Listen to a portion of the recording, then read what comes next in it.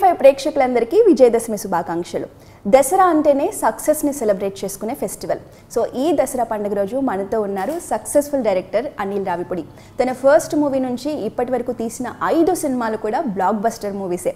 So మరి ఈ successful director success జర్నీని ఇవాళ మనం తెలుసుకుందాం. హలో, ఎలా ఉన్నారు? సూపర్. ముందుగా మా ప్రేక్షకుల తరపున మీ అందరికీ విజయదశమి శుభాకాంక్షలు. నేను మీ ఛానల్ తరపున ప్రేక్షకులందరికీ విజయదశమి శుభాకాంక్షలు. So first of all congratulations, F2కి Indian panorama award 2019 వచ్చింది. ఫస్ట్ ఫీలింగ్ ఎలా అనిపించింది? అంటే ఫస్ట్ ఆ సినిమా 2019 సంక్రాంతికి రిలీజ్ అయింది. సో ఆ సంక్రాంతి ప్రతి ఇంట్లో నవ్వుల సంక్రాంతి అయింది F2 వల్ల. సో అప్పుడు ఇచ్చిన పెద్ద రిజల్ట్కే వీఆర్ వెరీ హ్యాపీ. అంటే ఇక కంప్లీట్ భోజనం తిన్నంత హ్యాపీనెస్ వచ్చింది. సో ఇది మాకు కొంచెం ఒక డెజర్ట్ లాగా దానిపైన. అంటే ప్రేక్షకులు ఇచ్చింది ఎప్పుడు నేను ప్రేక్షకులు ఇచ్చిన వాళ్ళు ఇచ్చిన దీనికే నేను ఎక్కువ ఫస్ట్ ప్రయారిటీ. అవార్డ్స్ ఎప్పుడు నేను ఊహించలే.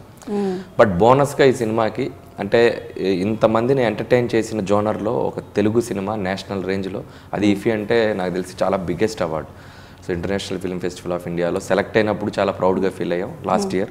ఇప్పుడు ఈ ఇయర్ సెలెక్ట్ అయిన వాటిల్లో మన తెలుగు సినిమాల్లో F2ని అవార్డుగా తీసుకున్నారు. F2ని అలాగే నాకు ఒక బెస్ట్ డైరెక్టర్గా అవార్డు వచ్చింది.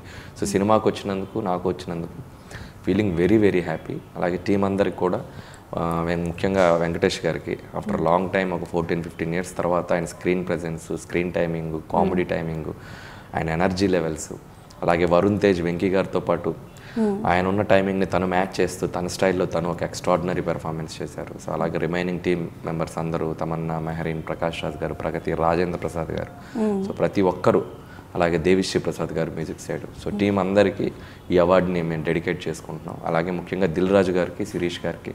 సో నా ఎప్పుడు హోమ్ బ్యానర్ లాగా నాకు SVC అంటే. సో వాళ్ళకి ఈ సినిమా నిర్మించినందుకు డబ్బులతో పాటు హ్యూమంగస్ రెవెన్యూ అప్పుడు, సో దాంతోపాటు ఒక గొప్ప గుర్తింపు వచ్చినందుకు సో వాళ్ళు చాలా హ్యాపీగా ఉన్నారు. సో మరి ఈ అవార్డు వచ్చాక మీరందరూ సెలబ్రేట్ చేసుకున్నారా? అంటే అవార్డు వచ్చినందుకు ఫస్ట్ ఈ కరోనా టైం కాబట్టి నలుగురు ఒక చాట చేరకూడదు కాబట్టి ఫోన్లో హ్యాపీనెస్ షేర్ చేసుకున్నాం. ఆఫీస్లో కలిసి చాలా ఇదయ్యాం. మేబీ రేపు అవార్డు తీసుకున్న తర్వాత దానికి ఒక సెలబ్రేషన్ లాగా చేసుకుందాం అనుకున్నాం, అంటే ముందే కాకుండా. సో ఉందంటే ఫ్యామిలీ బాగా హ్యాపీ ఫీల్ అయ్యారు. వైఫ్, అమ్మ, నాన్న, సిస్టర్ అందరూ. సో వాళ్ళు సెలబ్రేట్ చేస్తాం అనుకున్నాం, బట్ చూడాలి. సో జనరల్గా విజయదశమి అంటేనే సక్సెస్ స్టోరీస్ మాట్లాడుకుంటూ ఉంటాం. సో ఇండస్ట్రీలో 5 సినిమాలు కంటిన్యూస్గా సక్సెస్ కొట్టడం అంటే అంత ఈజీగా అయ్యే పని అయితే కాదు. సో అలాంటి లైక్ మీరు అండ్ కొరటాల శివ గారు అండ్ రాజమౌళి గారు ముగ్గురు మీదే ఆ రికార్డ్ ఉంది. సో దట్టు అండ్ చాలా షార్ట్ గ్యాప్లోనే మీరు సినిమాలు తీసేశారు. సో ఈ జర్నీ ఎలా అనిపించింది? ప్రతి ఫిల్ము ఒక మెమరబుల్ జర్నీ అండి. అంటే ఒక సినిమాకి సంబంధం లేదు. నేను చేసిన స్క్రిప్ట్స్ కానీ, నేను చేసిన హీరోస్ కానీ ఫస్ట్ టైం రిపీట్ అనుకుంటా ఇప్పుడు F3 చేయబోయేది. అప్పటి వరకు ప్రతి సినిమాకి ఒక ఫ్రెష్ హీరోతోనే పనిచేశాను. సో పటాస్ అనేది నా మొదటి స్టెప్. సో అది ఎప్పటికీ నా జర్నీలో ఒక మైల్ స్టోనే. ఎందుకంటే ఆ సినిమా లేకపోతే ఈ జర్నీ లేదు. సో కళ్యాణ్ రామ్ గారికి నా స్పెషల్ థ్యాంక్స్ దానికి. సో ఆ హిట్ అనేది ఒక డైరెక్టర్గా నన్ను ఇండస్ట్రీకి, ప్రజలకి పరిచయం చేసింది. సో దాని తర్వాత దిల్ రాజు గారితో journey, Sai Dharam తేజ్తో second film supreme. So దాంట్లో ఒక చిన్న బాబుతో, అంటే పటాస్ ఒక పోలీస్ సినిమా అయితే సెకండ్ ఫిల్మ్ ఒక చైల్డ్ సెంటిమెంట్తో చేసాం. అది పెద్ద హిట్ అయింది. అమేజింగ్ జింగ్ అని ఇప్పటికీ దాని గురించి మాట్లాడతారు. అంటే ప్రతి సినిమాకి ఏదో ఒక యూనిక్ స్పెషాలిటీ, ఒక యూనిక్ ట్రీట్మెంట్, యూనిక్ డైలాగ్స్, ఏదో సంథింగ్ జనాలకి నచ్చుతున్నాయి కాబట్టి ఆ సినిమాలో ఆ హీరోలకి ఆ సీజన్లో రిలీజ్ అయినప్పుడు పెద్ద హిట్స్గా అవుతూ ఉన్నాయి. సో ప్రతి సినిమా అలా హిట్ అవటం ఏంటంటే నెక్స్ట్ సినిమాకి ఇంకా రెస్పాన్సిబిలిటీ పెరుగుతుంది. దాని తర్వాత విజువల్లీ ఛాలెంజ్డ్గా రాజా ది గ్రేట్, అది పెద్ద ఛాలెంజ్ నేను చేసిన 5 సినిమాల్లో. ఎందుకంటే చాలా రిస్క్ జానర్ అది. ఇక్కడ కొంచెం ఫెయిల్ అయినా కూడా అంటే ఒక విజువల్లీ ఛాలెంజ్ని పెట్టుకొని అది ఎంటర్టైన్మెంట్ దట్టు రవితేజ గారు లాంటి హీరోతో అది ఏమాత్రం బ్యాలెన్స్ తప్పినా కూడా రిజల్ట్ వేరేలా ఉండేది. సో అంత కాన్ఫిడెంట్గా నన్ను నమ్మారు రవితేజ గారు. సో అది సూపర్ డూపర్ హిట్, ఆయన కెరీర్లో బిగ్గెస్ట్ హిట్. ఇంకా తర్వాత F2 అనేది అసలు చెప్పనవసరం లేదు, ఇప్పటి వరకు కూడా మాట్లాడుకుంటూనే ఉన్నాం. ఏదో ఒక ఇప్పుడు టీవీలో వచ్చినా కూడా దాన్ని ఫ్రెష్గా ఎంజాయ్ చేస్తాం. ఏదో ఒక వండర్ క్రియేట్ చేస్తూనే ఉంది. టీవీలో ఆ సినిమా టెలికాస్ట్ అవుతూనే ఉంది. లాక్డౌన్లో దాదాపు 70 సార్లు వేశారు, 80 సార్లు వేశారు. చూసిన ప్రతిసారి ఎవరో ఒకరు దాని గురించి మాట్లాడుతూనే ఉన్నారు. ఆ F2 అనేది గేమ్ చేంజర్ అనే చెప్పాలి నా కెరియర్లో. నన్ను ఒక నెక్స్ట్ లెవెల్ తీసుకెళ్ళడానికి ఉపయోగపడింది. సో ఇమ్మీడియట్గా సూపర్ స్టార్ మహేష్ బాబు గారితో historic film, extraordinary film Sarileru నీకెవరు 2020 కరోనాకి ముందు ఇయర్లో బిగ్గెస్ట్ హిట్ అయ్యి అటు డిస్ట్రిబ్యూటర్స్కి ప్రొడ్యూసర్స్కి హ్యూజ్ రెవెన్యూ. మాతో పాటు అలా వైకట్టుపుర కూడా రిలీజ్ అయింది. సో ఈ ఇయర్ బిగినింగ్లో వచ్చి థియేటర్స్కి అంటే ఇంకా ఈ కరోనాలో ఇంకా తట్టుకొని నిలబడుతున్నారంటే ఈ సంక్రాంతి అనేది ఒక బెస్ట్ సంక్రాంతి ఫిల్మ్ ఇండస్ట్రీకి. సో దాంట్లో మా సినిమా కూడా ఒక పార్ట్ అయ్యి ఒక బెస్ట్ రెవెన్యూ తీసుకొచ్చింది. అది మహేష్ బాబు గారికి బిగ్గెస్ట్ అండ్ టాప్ రెవెన్యూ తీసుకొచ్చింది. సో అది ఒక మెమరబుల్. సో ఏ సినిమాకి ఆ సినిమాకి కొన్ని మూమెంట్స్ మెమరబుల్గా ఉన్నాయి. సో మహేష్ బాబు గారితో జర్నీ అనేది ఇప్పుడు వెళ్తూ ఉంది. ఐఎమ్ హోపింగ్ నెక్స్ట్ ఆయనతో మళ్ళీ ఇంకో సినిమా చేయాలి. ఓకే. సో జనరల్గా దసరా అంటే కూడా మనకి అన్ని సిచ్యువేషన్స్ బాగుంటే మంచి మంచి పెద్ద సినిమాలు వచ్చిండేవి. దసరాకి ఏమైనా సినిమాలు ప్లాన్ చేసి ఉన్నారా? కరోనాకు ముందు జనరల్గా రావాలన్న థాట్స్ ఉండేనా? యాక్చువల్గా రాజా ది గ్రేట్కి ఉండే ఛాన్స్. సో అంటే కొంచెం కుదరలే అప్పుడు, ఏదో మొత్తానికి డేట్స్ కుదరక ఏదో ఒక సినిమా టచ్ చేసి చూడు ప్యారలల్గా జరిగింది అప్పుడు. ఈ ఇయర్ దసరాకి ఏదైనా ప్లాన్ చేసుకున్నా? నేనా యాక్చువల్గా దసరాకి అనుకోలే, ఏదన్నా కుదిరితే Sankranti or maybe RRR release ఉంటే ఒక 1 వీక్ 2 వీక్స్ తర్వాత అట్లా అనుకున్నాం. ఒకవేళ స్టార్ట్ చేసి ఉంటే, లేదంటే సమ్మర్కి కుదిరండిపోయింటే ఈ సమ్మర్కి అనుకున్నాం F3. సో ఇప్పటికి ఛాన్స్ ఉంది ఈ సమ్మర్కి రావడానికి. సో నెక్స్ట్ సమ్మర్కి, ఎందుకంటే డిసెంబర్లో అనుకుంటున్నాం. సిచ్యువేషన్స్ అన్నీ కనుక సపోర్ట్ చేస్తే హ్యాపీగా మే నెలాఖరికి కానీ జూన్ జూలైకి కానీ ఛాన్స్ ఉంది. జనరల్గా పూరి జగన్నాథ్ గారికి ఇప్పటివరకు ఉన్న డైరెక్టర్స్లో చాలా ఫాస్ట్గా సినిమాని కంప్లీట్ చేస్తారన్న పేరుంది. సో నెక్స్ట్ మిమ్మల్ని అనుకోవచ్చా? అంటే మీరు ఇప్పటివరకు తీసిన సినిమాలో ఏ సినిమాకి తక్కువ టైం పట్టింది? పటాస్. పటాస్ ఎన్ని రోజుల్లో తీసేశారు? 74 days. అంతే. F2 74 or 75. అది పెద్ద సినిమా యాక్చువల్గా. F2 కాంబినేషన్ ఎక్కువ రోజులు తీయాల్సిన సినిమా అది యాక్చువల్గా. బట్ అది ఏంటంటే యాక్షన్ లేదు కాబట్టి నా దృష్టిలో పటాసే తక్కువ రోజుల్లో తీసిన రికార్డ్. ఎందుకంటే విత్ యాక్షన్ ఒక 4-5 సాలిడ్ ఫైట్స్ ఉంటాయి, అన్ని పెట్టుకొని అంత కాంపాక్ట్లో తీయటం అనేది పటాస్ చాలా తక్కువ రోజుల్లో తీసినట్టు. F2 అనేది ఫైట్స్ లేవు కాబట్టి అంత ఫ్యామిలీ సెటప్ కాబట్టి ఇట్స్ లైక్ రియలిస్టిక్గా కొంచెం వెళ్ళాం కాబట్టి. సో అది 74-75 డేస్లో తీసాం. పటాస్ F2 చాలా తక్కువ రోజుల్లో తీసినట్టు. మీరు జనరల్గా స్క్రిప్ట్ వరకు ఎక్కువ టైం తీసుకుంటారా, లేదంటే లొకేషన్కి వెళ్ళాక ఎక్కువ టైం? లేదు, స్క్రిప్టే అండి. ఫస్ట్ బౌండెడ్ రెడీ అయిపోద్ది. సో ఏ సినిమాకైనా వితౌట్ బౌండెడ్ నేను షూటింగ్కి వెళ్ళను. మొత్తం ఫస్ట్ లాస్ట్ కథ అనుకున్నాకే, అంత క్లారిటీ ఉన్నాకే అది సినిమా కూడా ఆర్డర్లో తీస్తాను నేను. అంటే ఫస్ట్ హాఫ్ నుంచి మొదలెడతాను. ఓకే. సో ఆర్డర్లో వెళ్ళిపోతాను. సో ఏ సినిమా అయినా కొంచెం ఒక 100 days దాటినా కూడా బట్ పీరియడ్ దాటదు. అంటే ఒక జూలైలో స్టార్ట్ చేసాం సరిలేరు నీకెవరు, 130 days చేసాం, బట్ రిలీజ్ సంక్రాంతికి వచ్చాం. సో మొదలెడితే నాన్ స్టాప్. సో ఆ డ్యూరేషన్ పీరియడ్ అనేది ప్రొడ్యూసర్కి బర్డన్ అవ్వదు. సో అది ప్రతి సినిమాకి అలాగే జరిగింది. ఏది కూడా డ్యూరేషన్ దాటి తీయలేదు సినిమా. సో స్క్రిప్ట్ క్లారిటీగా ఉంటుంది కాబట్టి ఇక తీసేటప్పుడు కన్ఫ్యూజన్ ఉండదు. అనుకున్నది అనుకున్నట్టు నమ్మి తీసేస్తాం. సో రిజల్ట్స్ కూడా ప్రేక్షకులు కూడా మనల్ని అంతే బాగా ఆదరిస్తున్నారు కాబట్టి ఇంకా ఒక ఎనర్జీ ఉంటుంది. సో వాళ్ళని ఈసారి ఇంకా ఎలా ఎంటర్టైన్ చేయాలి, ఈసారి ఇంకేం కొత్త ఎలిమెంట్స్ ఇవ్వాలి అనే ఒక ఎనర్జీ ఉంటుంది. సో వెన్ సక్సెస్ ఉన్నప్పుడు పాజిటివిటీ ఎక్కువ ఉంటుంది. సో దసరాకి జనరల్గా ప్రేక్షకులు అయితే చాలా డిసప్పాయింట్ అవుతున్నారు. నిజంగా పండగలు వస్తున్నాయంటే మన ఆడియన్స్ ఫస్ట్ సెలబ్రేషన్ సినిమాలో చూడడం నుంచి, టికెట్స్ తీసుకోవడం నుంచి, బుక్ చేసుకోవడం నుంచే స్టార్ట్ చేస్తారు. బట్ ఈసారి అలాంటి సెలబ్రేషన్స్ ఏం లేవు. మీరు కూడా ఏమైనా డిసప్పాయింట్ అవుతున్నారు ఇక్కడ? నేను అంటే కరోనా వచ్చిన దగ్గర నుంచి డిసప్పాయింట్మెంట్లోనే ఎక్కువ వస్తుంది. ఎందుకంటే సినిమా థియేటర్లో వెళ్ళి కూర్చొని థియేటర్ అంబియన్స్లో చూసే ఒక కిక్ అనేది ఇంట్లో కూర్చొని టీవీ ఆన్ చేస్తే సమస్య లేదు, అది రాదు. ఓ సండే సాటర్డే చూసిన సినిమా టెలికాస్ట్ చేసేటప్పుడు అది జనరల్గా చూస్తాను తప్పితే ఓటీటీకి డిఫరెంట్గా దానికి సెట్ ఆఫ్ ఆడియన్స్ ఉన్నారు. అది సినిమాలు థియేటర్లో ఉన్నా వాళ్ళు చూసే వాళ్ళు చూస్తారు. బట్ మన ఆడియన్స్కి ఒక సాటర్డే సండే వస్తే ఫ్యామిలీ అందరినీ బయటికి తీసుకెళ్ళి థియేటర్లో పాప్కార్న్ పిల్లలకి అది కొనిపించుకుంటూ ఇది కొనిపించుకుంటూ ఒక ఎంటర్టైన్మెంట్ సినిమానే. అది చాలా మిస్ అవుతున్నారు. సో అది ఎప్పుడు వస్తుందా అని ఎదురు చూస్తున్నాం. మళ్ళీ అలాంటి ఒక పండగ వాతావరణం త్వరలో రావాలి. వ్యాక్సిన్ వస్తుందా ఏమొస్తుందో తెలియదు. బట్ ఆ ఫెస్టివల్, నిజమైన ఫెస్టివల్ ఇప్పుడు పండగలు కాదు, మళ్ళీ థియేటర్లో ఓపెన్ జనాలు థియేటర్స్కి వస్తే పండగ. నాకు అదే ఫెస్టివల్. సో ఎలా గడిచింది లాస్ట్ 3-4 months? ఫస్ట్ 2 months బాగా గడిచింది. F3 కథలో ఉన్నాం. సో F3 ఆల్మోస్ట్ మొత్తం రెడీ చేసుకుని వచ్చేసాం. ఇంకా సరే ఎప్పుడు స్టార్ట్ అవుద్ది అనుకుంటూ ఉన్నాం. నెలలు గడిచిపోతున్నాయి, వెళ్తూ ఉంది. కొంచెం డిసప్పాయింట్మెంట్ స్టార్ట్ అయింది. సరే మళ్ళీ ఏదో అన్ని షూటింగ్స్ మొదలయ్యేసరికి ఇప్పుడు ఈ 1 month నుంచి కొంచెం ఎనర్జీ వచ్చింది ఆఫీస్ తీసుకొని. సో ఇప్పుడు కొంచెం స్టేబుల్గా ఉన్నాం. సో ఇప్పటికీ కొంచెం చిన్న ఎప్పుడు ఇంకా షూటింగ్కి వెళ్తాం అనే ఒక చిన్న ఫీలింగ్. బట్ నేను అనుకోవటం ఏంటంటే చాలా సేఫ్గానే వెళ్ళాలనుకుంటున్నాను షూటింగ్కి నేను, because I don't want to take any risk. So ఇప్పుడు కొంతమంది చేసేవాళ్ళు చేస్తున్నారు, అయినా అక్కడక్కడ కొన్ని కేసెస్ వస్తున్నాయి షూటింగ్స్లో కూడా. సో నేనేంటంటే అవసరమైతే ఇంకొక 1 month పుష్ చేస్తాను తప్పితే I don't want to put my artist in to risk zone. So కొంచెం స్టేబుల్ అయ్యాకే వెళ్దాం అన్న ఆలోచనలో ఉన్నాను. సో F3 అంటే డెఫినెట్గా మళ్ళీ ఇంట్రెస్టింగ్ ప్రాజెక్ట్, ఎందుకంటే F2 ఇచ్చిన ఎంటర్టైన్మెంట్ నుంచి డెఫినెట్గా F3 అందరూ ఇంకా ఎక్కువ ఎంటర్టైన్మెంట్ ఎక్స్పెక్ట్ చేస్తారు. అండ్ దట్టు మీకు కొంచెం గట్స్ ఎక్కువ, ఎందుకంటే ప్రతి సినిమాలో ఏదో లైక్ ఇప్పుడు మహేష్ బాబుతో ఆరెంజ్ కామెడీ చేయించారు, అండ్ విజయశాంతి గారిని తీసుకొచ్చారు, రవితేజ గారిని బ్లైండ్ క్యారెక్టర్లో చూపించారు. సో మళ్ళీ వెంకటేష్ గారిని బ్యాక్ అందరూ ఇష్టపడేలాగా మంచి క్యారెక్టర్ డిజైన్ చేశారు. సో F3లో అలా కొత్తగా ఏం ఎక్స్పెక్ట్ చేయొచ్చు? సో F3 అనేది it's going to be more fun అండి. మనం F2 ఎండ్ టైటిల్స్లోనే వేసాం మనం, ఇంకొక F వచ్చి యాడ్ అయ్యి F3 అయింది. That is more fun.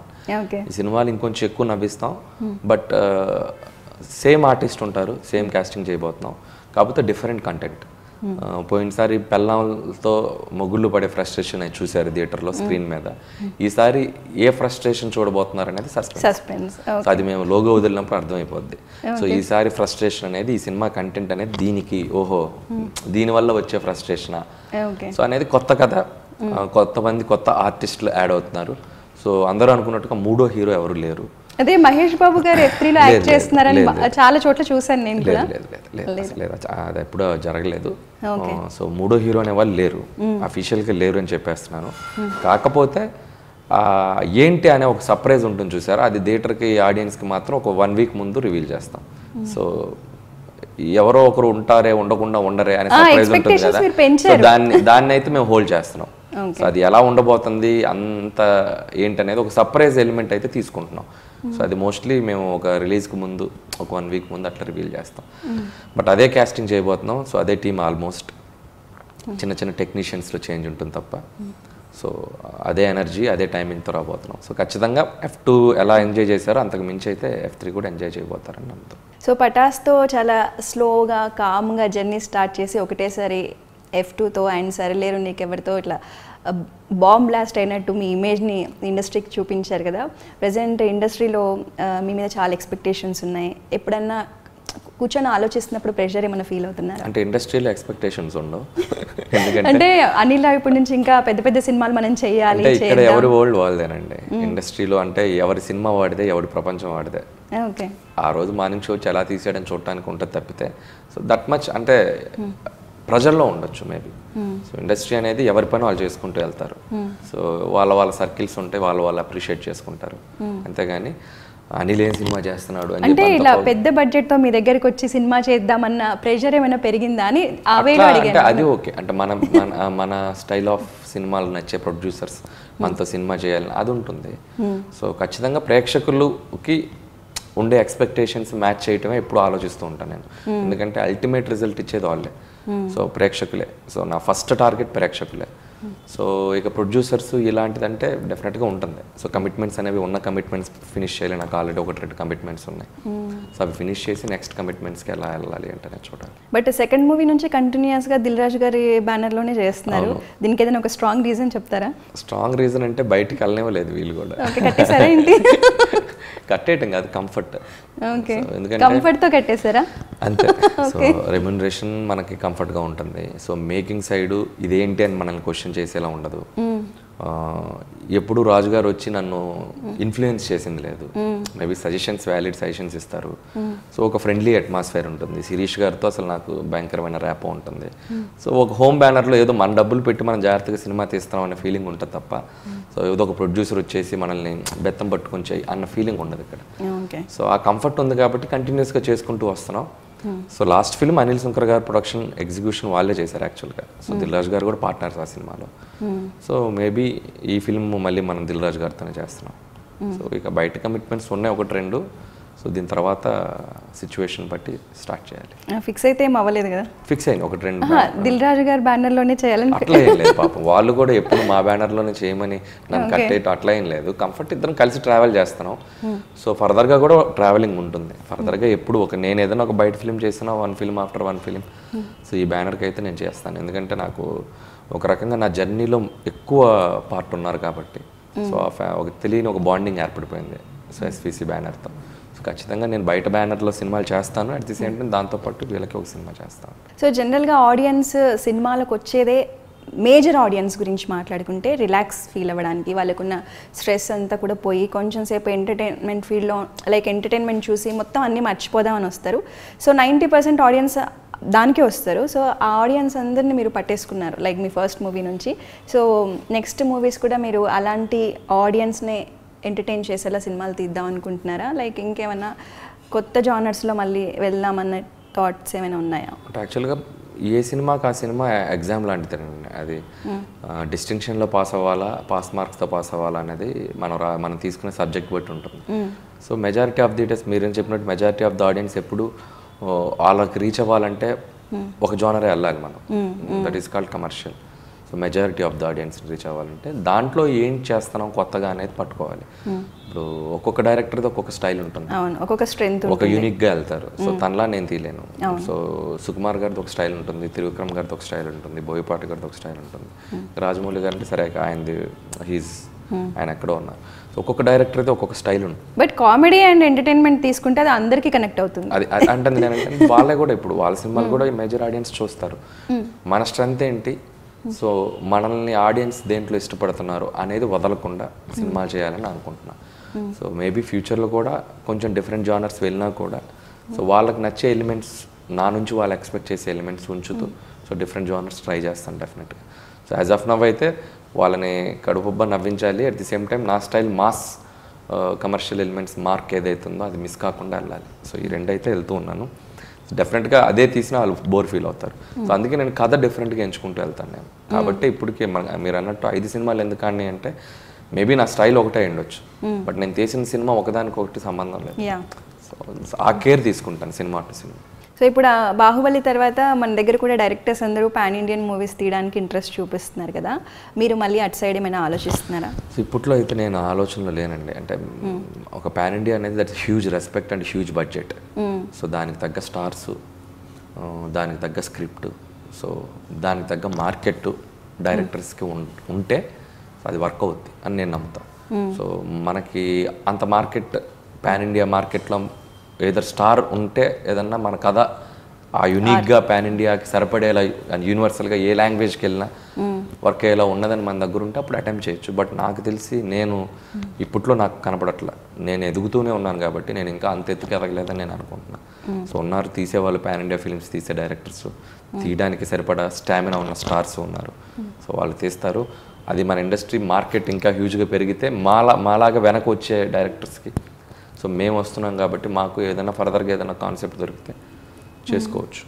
So ముందు పెద్దవాళ్ళు చేస్తున్నారు కాబట్టి సో దాని మార్కెట్ తెలుగు సినిమా మార్కెట్ పెరగాలి. So number of films pan ఇండియాలో చేసి ఇప్పుడు ప్రభాస్ గారు ఫిలిమ్స్ చేస్తున్నారు, రాజమౌళి గారు చేస్తున్నారు.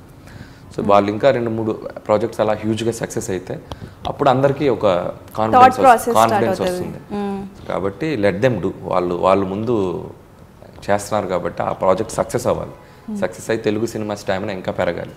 అప్పుడు మా లాంటి వాళ్ళం కూడా దాంట్లో దిగడానికి. అండ్ అదర్ లాంగ్వేజెస్కి వెళ్ళి చేసే థాట్స్ ఏమైనా ఉన్నాయి, like Tamil and Bollywood like? So అవకాశం వస్తే చేస్తానండి. తమిళ్ నాకు తమిళ్ కొంచెం గ్రిప్ ఉంది, నేను చేస్తున్నాను. ఏదైనా అవకాశం ఉండి చేయాలనిపిస్తే చేయొచ్చు. హిందీ కూడా చేయాలని ఉంది. సో అది అంటే ఇప్పుడు నాకేంటంటే ఇక్కడ చేరేసుకొని కూర్చున్నాం కదా, మనం లేచి వెళ్ళిపోవటం ఎందుకు, ఇంకొకరు వచ్చి కూర్చుంటారు. ఒక 1 year వెళ్ళినట్టే కదా. ఇప్పుడు హిందీకి వెళ్ళాలంటే అక్కడ వాళ్ళది మన తెలుగు సినిమాలాగా ఉండదు. అక్కడ వాళ్ళ ప్రొడక్షన్ హౌస్, వాళ్ళ అగ్రిమెంట్లు, వాళ్ళ వ్యవహారం అంతా టోటల్ డిఫరెంట్. వెళ్తే మనం ఒక 1.5 year లాక్ అక్కడ. సో అలా ఉంటుంది సెటప్. సో మనం మంచి ప్లేస్లో ఉన్నాం ఇప్పుడు. ఈ చైర్ వదిలేసి వెళ్ళిపోతే మళ్ళీ ఆ చైర్లో ఎవరో కూర్చొని మనం వచ్చేసరికి మన ప్లేస్ ఏదని మనం వెతుక్కోవాలి. కాబట్టి నాకు ప్రజెంట్ తెలుగు మీద ఎక్కువ ఫోకస్ ఉందండి. As of now here I'm very happy. So ఇప్పుడు ఇక్కడున్న మార్కెట్ని నాకంటూ ఏదో ఆడియన్స్ ఇచ్చిన దీన్ని కాపాడుకుంటే చాలా అనేది ఫీల్ అవుతున్నాను. మేబీ మన ఇప్పుడు సినిమాలు అక్కడికి రీమేక్ అయ్యి అక్కడ చేసినా కూడా అది హ్యాపీ. నాకు F2 వెళ్ళింది, సో అది హ్యాపీ. సో జనరల్గా ప్రతి ఒక్కరు చిన్నప్పుడు కొన్ని కళలు కంటారు, పెద్దయ్యాక అవి చేంజ్ అవుతూ ఉంటాయి కదా. సో చిన్నప్పుడు మీరు కళలు కన్నది ఏంటి, అండ్ అది ఇప్పుడు మీరున్న పొజిషన్ రెండు సేమేనా? చిన్నప్పుడు నా డ్రీమ్ సినిమా అనేది నా డ్రీమ్ అండి. నాకు ఊహ తెలిసాక నా లైఫ్లో ఒక పార్ట్ సినిమా. ఓకే. సినిమా అనేది నా చదువుతో పాటు సినిమా ఈక్వల్గా వచ్చింది నాకు. సో చాలా ఇంట్రెస్ట్లో కూడా చెప్పాను నేను. సో ఆ సినిమా సరౌండింగ్లో ఉండాలనేది నా డ్రీమ్. సో అది వచ్చేసా. ఒక ఇంజనీరింగ్కి వచ్చేసరికి మైక్ పట్టుకొని యాక్షన్ కట్ చెప్పాలనేది నా అంబిషన్. సో దానికి వచ్చేసా. సో డ్రీమ్ ఫుల్ఫిల్ అయింది, అంబిషన్ ఫుల్ఫిల్ అయింది, చాలు. సో డైరెక్టర్ అన్న థాట్ ప్రాసెస్లోనే ఉన్నారు మీరు? లేదు, అంటే ఇంజనీరింగ్ వరకు లేదు. ఇంజనీరింగ్ వరకు సినిమాలో పార్ట్ అవుదాం అనుకున్నా. ఓకే. మేబీ అది ఎలా అయ్యేవాడినో నాకు తెలియదు, ఏమవుదాం అనుకున్నానో కూడా తెలియదు. సినిమాల్లో ఉండాలి, సినిమాకి దగ్గరగా ఉండాలి అనుకున్నా, నా కెరియర్, నా ప్రొఫెషన్. సో ఇంజనీరింగ్కి వచ్చాక డైరెక్టర్ అవ్వాలని ఒక డెసిషన్ తీసుకున్నా ఒక థర్డ్ ఇయర్లో. సో ఆ రెండు ఫుల్ఫిల్ అయినాయి, సినిమాకి దగ్గరగా ఉన్నా. సో సినిమాలో యాజ్ ఎ డైరెక్టర్గా నా అంబిషన్ ఫుల్ఫిల్ అయింది. సో ఇప్పుడు యాజ్ ఆఫ్ నో ఇంత ఇచ్చిన ఆడియన్స్కి ఐఎమ్ థ్యాంక్ఫుల్ టు దెమ్. ఇదంతా ఎక్స్పెక్ట్ చేసిందేనా లైఫ్లో? అంటే నేను డ్రీమ్ చేశానండి, డ్రీమ్ చేస్తేనే ఇక్కడ ఉంటాం. సో నేను ఎప్పుడు అదే చెప్తాను, నేను మనం ఏదన్నా అనుకుంటే అది డ్రీమ్ చేయాలి, కలగనాలి. నేను ఇంజనీరింగ్లో ఉన్నప్పుడే ఆడియో ఫంక్షన్లో ఎట్లా మాట్లాడేది ప్రాక్టీస్ చేసేవాడిని. నేను డైరెక్టర్గా డ్రీమ్ చేయాలి, నేను ఏదో ఒక పెద్ద హీరోతో డైరెక్ట్ చేస్తున్నట్టు, నేను మాట్లాడుతున్నట్టు ఇలా బాత్రూంలో కూర్చొని కూడా ఇలా ఊహించుకుంటూ ఉండేవాడిని. డ్రీమ్ అనేది అలా లేకపోతే ఇట్లా ఏదో అవార్డు ఇస్తున్నట్టు తీసుకుంటాం, ఇవన్నీ ఏదో ఫీల్ అవుతుండేవాడిని. ఆ సైమా ఫస్ట్ పటాస్ అవార్డు తీసుకున్నప్పుడు చాలా ఎమోషన్ ఫీల్ అయింది. ఇవన్నీ నేను ఊహించి డ్రీమ్ చేశాను కదా.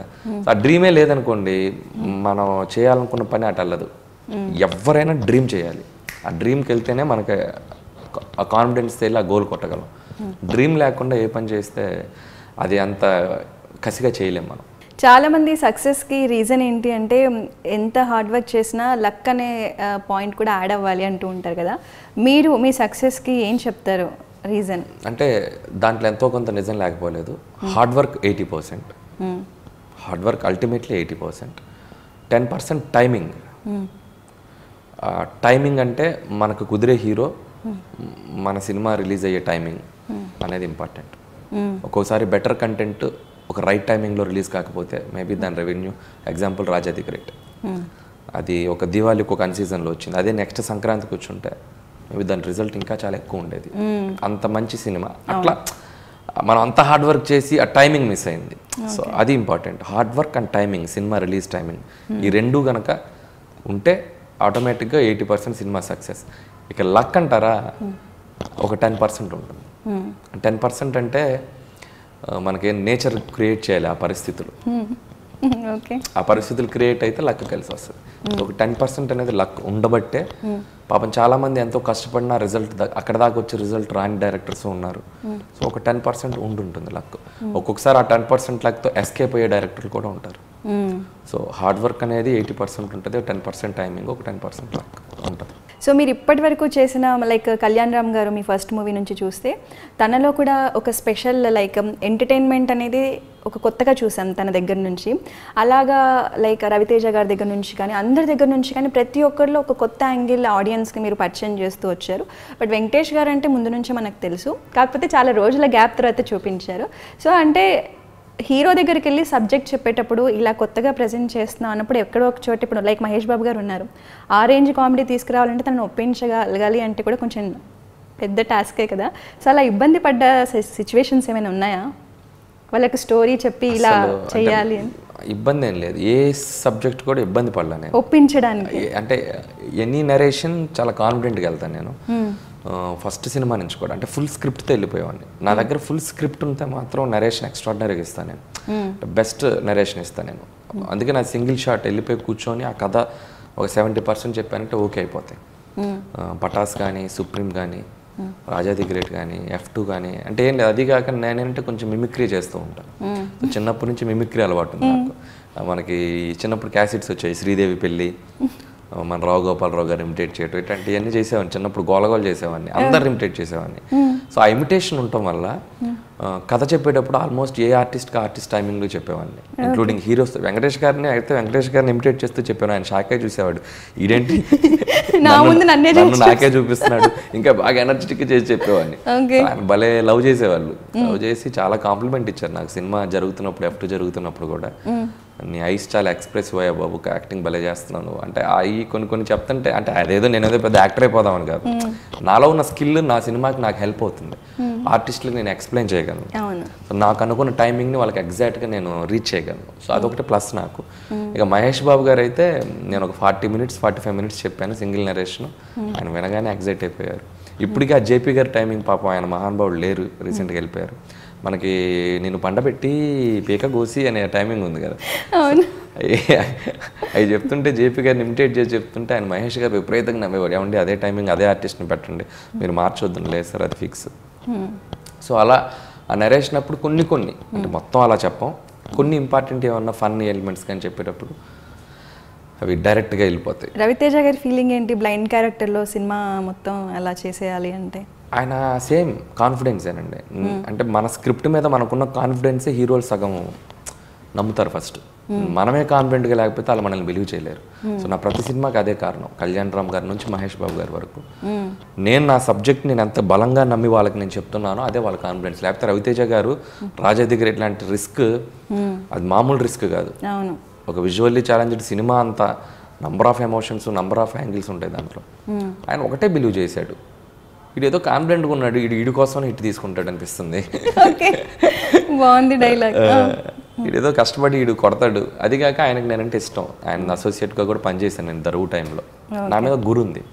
సో అది వీడు చేసుకుంటాడు, వీడు బ్లాక్ బస్టర్ వాడి కోసం హిట్ ఇచ్చుకుంటాడు అన్న ఫీలింగ్లో ఉన్నాడు ఆయన. సో ఆయన వెరీ ఓపెన్. అది కాక రవితేజ గారు సూపర్ ఆర్టిస్ట్. దాన్ని చాలా ఎక్స్ట్రాడినరీగా పెర్ఫార్మెన్స్ చేశాడు. సూపర్. ఇంకా ఆయనకు నాకు తెలిసి అవార్డ్స్ రావాలి, ఆయనకు రావాలి. మరి నేను అందుకే కదా నాకు ఈ అంత పెద్ద అవార్డు వచ్చినా కూడా ఆల్వేస్ లవ్ ప్రేక్షకుల అభిమానమే పెద్ద అవార్డు.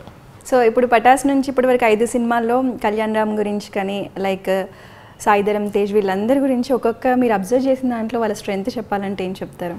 అంటే యాక్టింగ్ పరంగానే ఎనీథింగ్ మీరు అబ్జర్వ్ చేసినప్పుడు వీళ్ళలో ఇది స్ట్రెంగ్త్ అని మీరు ఫీల్ అయింది? కళ్యాణ్ రామ్ గారు వచ్చేసి అంటే ఆయన డెడికేషన్. సో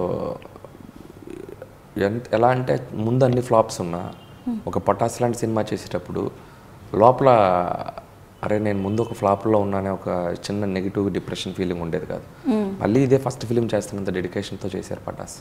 ఆ డెడికేషన్ బాగా నచ్చింది ఆయనకి. And belief. సో కొత్త డైరెక్టర్ని అంత గుడ్డిగా నమ్మేసి అంత బడ్జెట్ని అదే బ్యానర్లో ఆయన బ్యానర్లో అప్పటికి చాలా లాస్లో ఉండి నిర్మించడం. సో రెండు బాగా నచ్చినాయి. ఆయనలో ఆ స్ట్రెంగ్త్ ఆ రెండే. ఎందుకు బిలీఫ్, డెడికేషన్. సాయిధరం తేజ్ అనేది కమిట్మెంట్. అంటే తన వర్క్కి తను నమ్మిన డైరెక్టర్కి తన సినిమాకి ఏం కావాలి ఇవ్వడానికి ఫస్ట్ ఏ కమిట్మెంట్తో ఉన్నాడో లాస్ట్ వరకు అదే కమిట్మెంట్తో ఉంటాడు. సో అది చాలా ఇష్టం. రవితేజ గారు అంటే ఎనర్జీ, అది అందరికీ తెలుసు. అది అంతకు మించి ఎనర్జీ హౌస్ ఇంకోటి లేదు. సో ఆ ఎనర్జీయే మనకు స్పాట్లోకి ఎక్కిస్తుంది.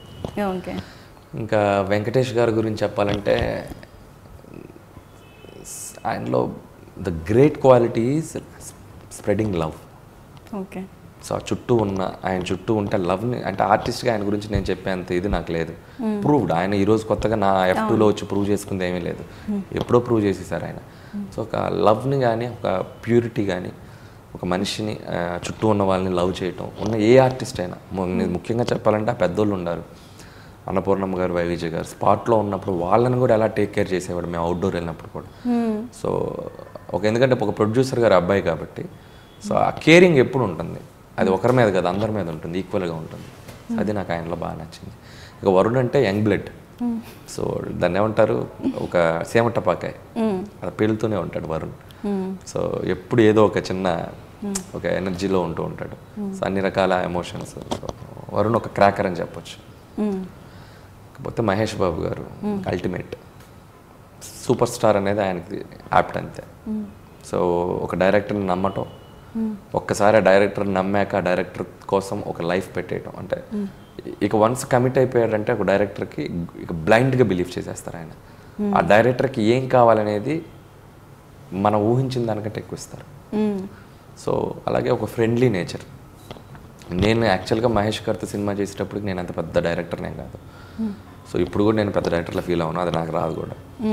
సో ఆ కంఫర్ట్ జోన్ ఇస్తాడు సో డైరెక్టర్కి. ముఖ్యంగా మహేష్ బాబు గారితో ఒక డైరెక్టర్ పనిచేస్తే సో అది మర్చిపోలేని ఎక్స్పీరియన్స్గా మిగిలిపోతుంది. అది ఆయనలో నాకు నచ్చేది సింప్లిసిటీ.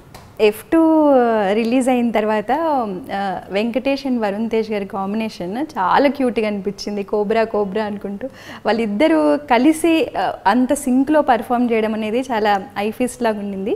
మీకు ఆ థాట్ ఎలా వచ్చింది, లైక్ వరుణ్నే తీసుకోవాలి వెంకటేష్ గారి పక్కన? నాకు అంటే బాగుంటుంది అనిపించింది కాంబినేషన్. నాకు ఫస్ట్ నాకు వరుణ్తో చేయాలని ఉండే. సో అదే టైమింగ్ కుదిరింది. వెంకటేష్ గారు వరుణ్ తేజ్ అంటే ఇద్దరు టిపికల్గా అనిపించారు నాకు. బట్ ఒక భయం ఉండేది ఆన్ స్క్రీన్ ఎలా పండేది అనేది. ఒక 1 or 2 సీన్స్ తర్వాత వాళ్ళిద్దరు ఫ్రెండ్స్ అయిపోయారు. వెంకీ గారికి సచ్ ఏ సీనియర్ ఆర్టిస్ట్ ఆయన, వరుణ్ జస్ట్ ఈజ్ గ్రోయింగ్. వాళ్ళిద్దరు ఫ్రెండ్స్ అవటం అనేది మీకు ఎలా ఉంది బయట ఆఫ్ స్క్రీన్లో? అది చూడటానికే ముచ్చటగా ఉంది. ఇద్దరు అసలు మేము అబ్రాడ్ వెళ్ళినప్పుడు అయితే ఇద్దరు లంచ్కి వెళ్ళిపోయేవాళ్ళు, ఇద్దరు కలిసి ఒక ఫ్రెండ్స్ లాగా నైట్ పార్టీకి వెళ్ళిపోయి కూర్చునే వాళ్ళం. So bro bro bro cobra అనేది ఈయన సరన్ పిలిచేవాడు, కానీ స్క్రీన్ మీద ఉన్న కెమిస్ట్రీ ఆఫ్ స్క్రీన్ కూడా ఉండటం వల్ల అది అంత బాగా ఎలివేట్ అయింది. ఇప్పుడు కూడా రోజు అప్పుడప్పుడు మాట్లాడుకుంటూ ఉంటారు వాళ్ళు. సో అంత ఫ్రెండ్లీగా ఉంటారు. అండ్ వరుణ్ అట్మోస్ట్ కేర్ తీసుకున్నాడు వెంకీ గారి కోసం. సో అంటే ఒక కో ఆర్టిస్ట్గా తన టైమింగ్స్ కానీ తన స్పాట్లో ఉన్నప్పుడు కానీ ఇంకొక హీరో నేను ఒక హీరో అనే ఫీలింగ్ వరుణ్ ఎప్పుడు చూపించలే. అందుకని ఆ సినిమా అంత బాగా లైవ్లీగా ఉండింది. సో వెంకీ గారిని ఇంట్లో ఒక చిరంజీవి గారిని ఎలా చూసుకుంటాడు వరుణ్, సో అంత అట్మోస్ట్ కేర్గా చూసుకునేవాడు అబ్రాడ్ వెళ్ళినా ఎక్కడికి వెళ్ళినా. సో వెంకీ గారు కూడా అంతే లవబుల్గా చూసుకునేవాడు. సో దట్స్ వై F2 అనేది అంత బాగా వర్క్ అయింది. సో మీకు ఈ 5 సినిమాల్లో ఎంతో కొంత ఛాలెంజింగ్గా అనిపించి తీసిన సినిమా అంటే ఏం చెప్తారు? రాజా the great. Raja the great challenging ఎందుకంటే స్క్రిప్ట్ వైజ్ ఛాలెంజింగ్. కొంచెం టెన్షన్ పడుతూ తీసిన సినిమా సరిలేరు నీకెవరు. ఈ ముందు సినిమా 4 సినిమాలకి టెన్షన్ లేదు. తీస్తున్నంతసేపు ఇట్స్ అంటే ఒక మొండి కాన్ఫిడెన్స్లో ఉండేవాడిని, కొట్టేస్తానని.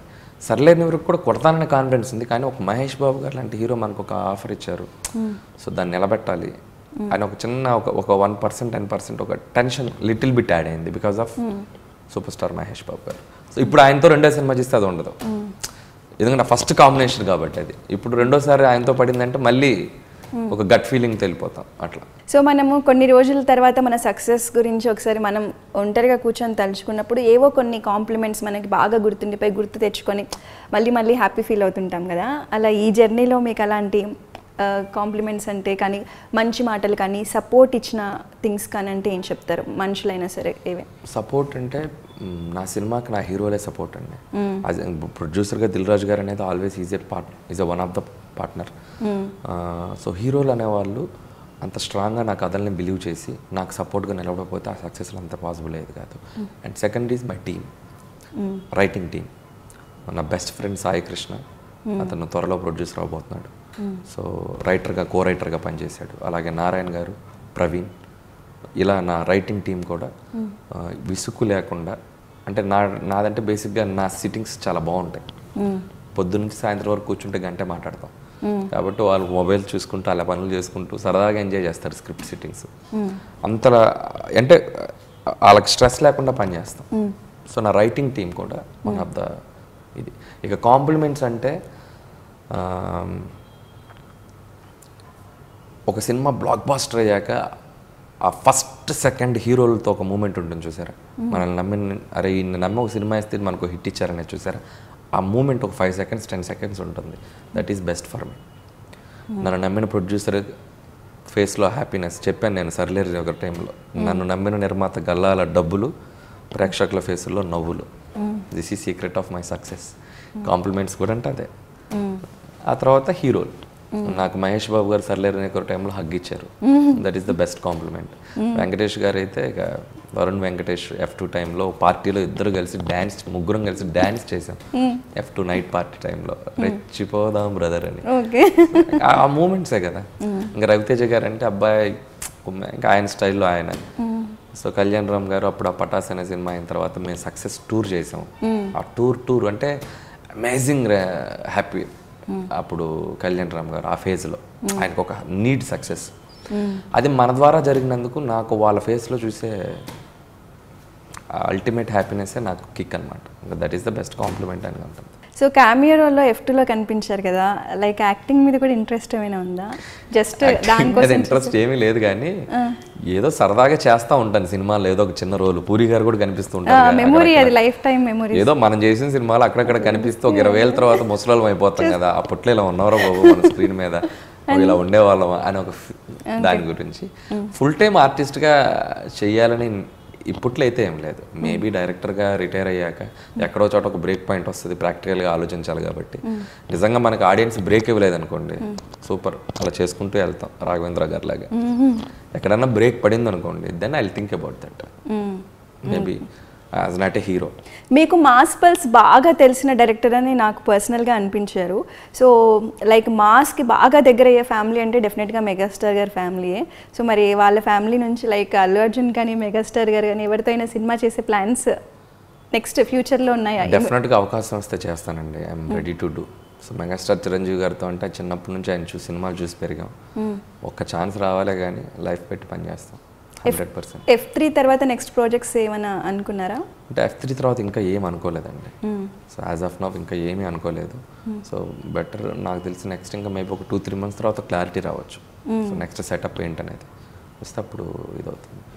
డెఫినెట్గా మీరు అన్నట్టు మెగాస్టార్ చిరంజీవి గారితో వచ్చిన అల్లు అర్జున్ గారు లాంటి ఎవరైనా ఒక ఆపర్చునిటీ రావాలే కానీ definitely I will put my life. So as a డైరెక్టర్గా ఈ మధ్య చాలా అందరికీ ఎక్కువ టైం దొరికింది కాబట్టి చాలా సినిమాలు చూస్తుంటారు. రీసెంట్ టైంలో చూసిన వాటిలో బాగా నచ్చిన మూవీస్ అంటే? నేను డాక్యుమెంటరీస్ చూస్తున్నాను అండి రీసెంట్గా, అంటే సినిమాలు కూడా చూస్తున్నాను.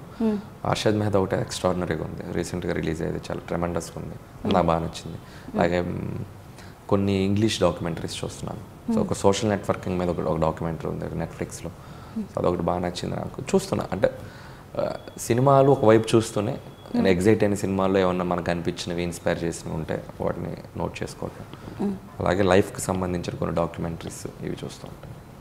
సో డైరెక్టర్గా కంటిన్యూ అవుతూనే చాలామంది డ్రీమ్ కాంబినేషన్స్ అని కానీ డ్రీమ్ సబ్జెక్ట్స్ అని కానీ కొన్ని పెట్టుకొని ఉంటారు, టైం వచ్చినప్పుడు తీయాలనుకుంటారు కదా. మీరు యాజ్ అ డైరెక్టర్గా అలాంటివి ఏమైనా సెట్ చేసుకున్నారా, లేదంటే కథకి తగ్గట్టు అందరు హీరోలతో చేసుకుంటూ వెళ్దాం? అంటే నాకు ఒక మైథలాజికల్ చేయాలని ఉందండి, that is my dream project.